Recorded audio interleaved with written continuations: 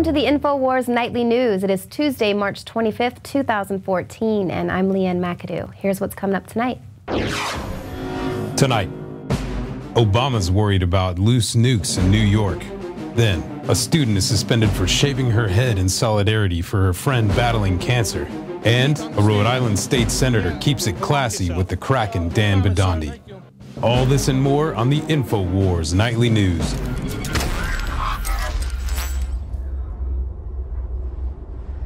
Russia's actions are a problem. They don't pose the #1 national security threat to the United States.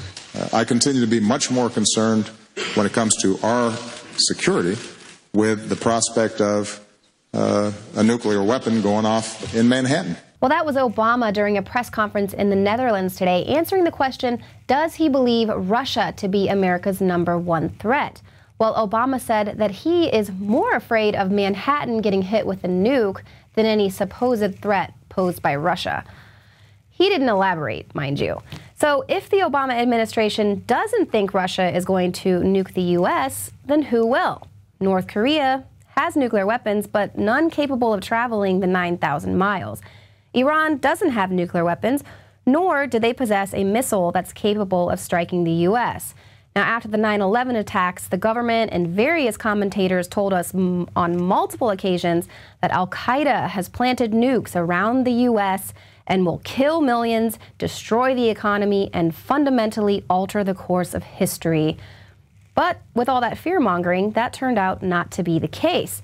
An anonymous intelligence official told CNN in 2010 that developing a nuclear device involves a highly sophisticated technical process, and Al-Qaeda doesn't seem to have mastered it based on what we know now. And a top U.S. officer said today that China will likely have submarines equipped with long-range nuclear missiles by the end of the year.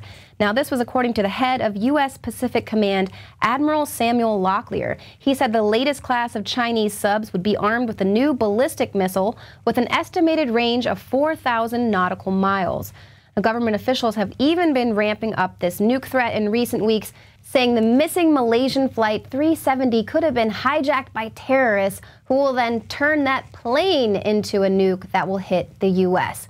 So we've got all these conspiracy theories swirling around, but apparently Obama does not consider Russia a threat to the U.S., even though Russia has 45,000 nuclear weapons and a very sophisticated ballistic missile system.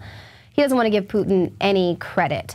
But where are they getting this nukes on the loose scenario? We have told you on multiple occasions how false flags are always preceded by drills. Well, while at the Nuclear Security Summit, Obama helped plan a little interactive nukes on the loose war game that would be played by world leaders. David Cameron joined Barack Obama, Angela Merkel, Xi Jinping, and other world leaders in this nuclear war game. It was played out by actors in a series of short films where a terrorist attack with an atomic dirty bomb takes place in the financial heart of an unnamed but Western metropolis. It could be the City of London or Wall Street or anywhere, summit leaders were told. Now, as the scenario unfolded, it emerged that the terrorists are from an unidentified global terror network, and they have stolen nuclear material from an unidentified country that had poorly secured its radiological and nuclear stockpiles. The bomb is being built in a clandestine laboratory with stolen uranium. It is an improvised explosive device, but deadly, and the clock is ticking. Hundreds of thousands of people could be about to die. Now, world leaders each had a computer tablet with touchscreen options to make one of 4 responses.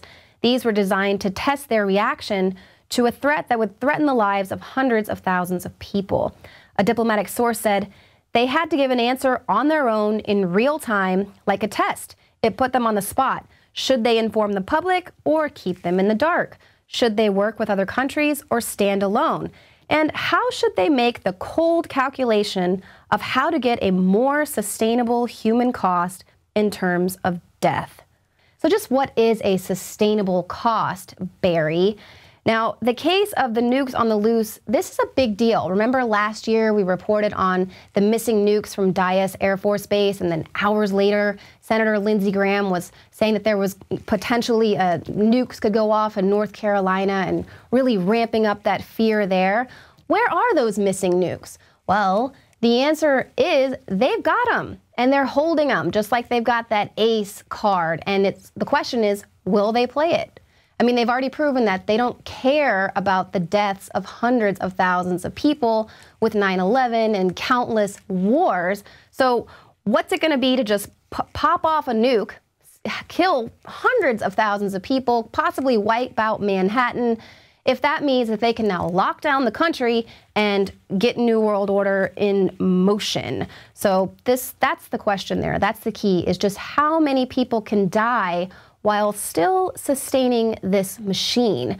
And apparently a leader in the Ukraine thinks, 8 million people could be nuked. She called for nuking the 8 million Russians who remained in the Ukraine, calling them outcasts. She said, just nuke them.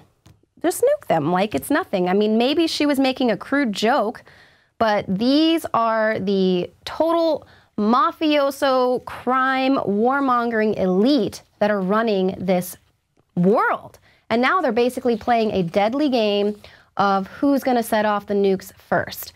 So Obama is doing actually exactly what he was supposed to do when he was put in power, although poorly, according to Donald Rumsfeld, who says that a trained ape could do a better job at managing war, because that's what the Republicans want. They don't want a president who will actually stop war. They want a president who will be really good at managing it. So meanwhile, while they're ramping up all of this war, they're also wasting billions of taxpayer dollars on the TSA. Talk about a trained monkey being able to do a job better than them. Here, they've got the TSA controlling and policing Americans daily at airports. Now they're rolling them out at games and things like that. But we're finding out that the $1 billion they spent to train these TSA baboons to read body language as an indicator of terrorist activity, turns out there is no terrorism tell in an airport line. And surprise, the TSA's behavior detection officers were a waste of taxpayer funds. $1 billion worth of taxpayer funds, just like all of those X-ray machines that they had to just throw into some closet somewhere because they didn't work. Now, as the Government Accountability Office points out, fewer than 1% of the more than 30,000 passengers a year who are identified as suspicious end up being arrested, and that not one single offense has been linked to terrorism, because it's not about fighting terrorism. It is about controlling and policing Americans. But of course, this behavior analysis program just gives the TSA an excuse to roll out their contrived security theater and grope and grab anyone who they think looks shifty, because it takes one to know one. But now, how far will this go, this need to control everyone? It's going to our schools now. Our children are being trained to obey. And when is it going to finally be time to say enough? Well, perhaps this next story might be enough to enrage you. This is the one: a Colorado girl shaved her head to support a friend who went bald due to cancer treatment. Well, she was suspended from school for violating the dress code. Cameron Renfro decided to shave her head to support her friend Delaney Clements, who was undergoing chemotherapy for stage 4 cancer. But school officials barred her from returning to her public charter school until her hair grew back. Now, the school president, Norton Bremen, stated that shaved heads were not allowed by the dress code policy, which was created to promote safety, uniformity, and a non-distracting environment for the school's students. Now, Delaney Clements' mom said, however, the girl made a brave decision to shave her hair in order to show her friend that she wasn't alone, adding that it builds character. Absolutely, it builds character, but that's not what schools are for. They are about building conformity and total weaklings who will just obey the state. I mean, it's not like this girl shaved her head because she's a gangbanger. How far will the schools go? This isn't the first time that they've gone above and beyond idiocracy. They suspended a boy who pointed his finger like a gun. It's getting out of control. But this is where, how far is it going to have to go until we say enough? Basically, we're just being prompted and told to be happy and be content, and it's okay. And that's the secret to getting everything you want in life, is to just smile and everything will be okay. But that is a farce, because happy people do not start revolutions, and that is exactly what they know. They want us to just pretend like we're happy and everything's okay, but it's time to get outraged, and it's time to stand up. And that's exactly what happened at this school. There was so much backlash for what this school did to this poor girl who was just being brave that the school was forced to allow her to return. Now, these are just tools that they use, tools of intimidation and fear, and they're hoping that you will just cower to them and you will just obey. And if you do challenge them, then you're going to be racist, perhaps. Their tools are intimidation and fear, and they use these tactics just hoping that you will cower and obey. And if you do challenge them, you are a racist, or they'll send their goons after you to send you to federal prison for things that they do every day, crimes they do every day. Here we have Dinesh D'Souza, who's the acclaimed writer, filmmaker, and staunch Obama critic. He was notoriously indicted on violating campaign finance laws, which is total bull because, let's be honest, his only crime was that he got caught. Well, D'Souza has now taken advantage of Obama's incessant need to promote his agenda via Hollywood by turning Obama's Between Two Ferns appearance on its head to promote his new movie. I'm Dinesh D'Souza, sitting in for Zach Galifianakis. Unfortunately, Zach's spider bites have taken a turn for the worse. Our thoughts and prayers are with you, Zach. Thoughts and prayers. We were supposed to have the leader of the free world, Vladimir Putin. But he was busy, so welcome for the second week in a row, Barack Obama. Good to be with you. Let's talk about something serious for a moment. Former senior IRS official Lois Lerner is being investigated for targeting conservative groups. What do you plan to do about it? We'll probably pardon another turkey. Wait, did you just call her a turkey? We do that at every Thanksgiving. Well, if you're going to be handing out pardons... Why don't we move on?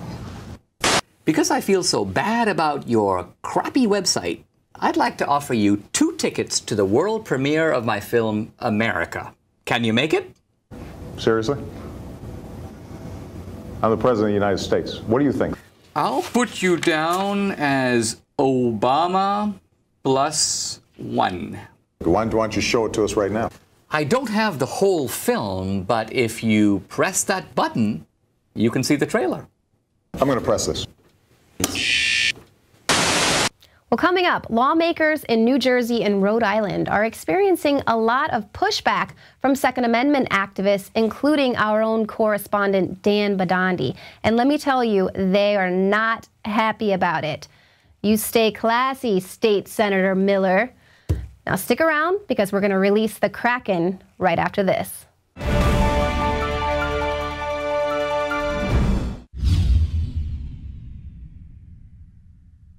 Celebrate the spirit of freedom and liberty upon which our nation was founded at INFOWARSshop.com. Molon Lave is ancient Greek for come and take it. This popular design combines both classic Greek Spartan imagery with modern M16 assault rifles. Now available in women's tees and proudly made in the USA.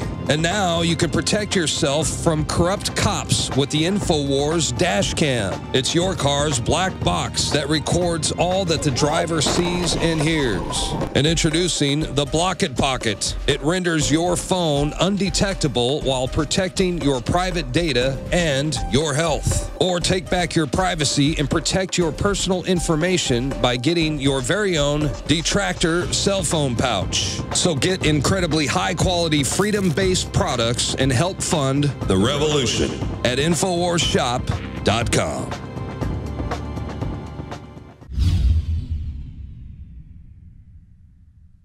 My friends, Alex Jones here to tell you about some of the most important information concerning you and your family's health. Radiation levels have more than doubled in the last 60 years in the Northern Hemisphere from all of the nuclear testing and radiological accidents. Radioactive contamination is now in most of the food supply. There's only 2 ways to avoid this. Move south of the equator or properly protect your thyroid with nascent iodine. Looking to protect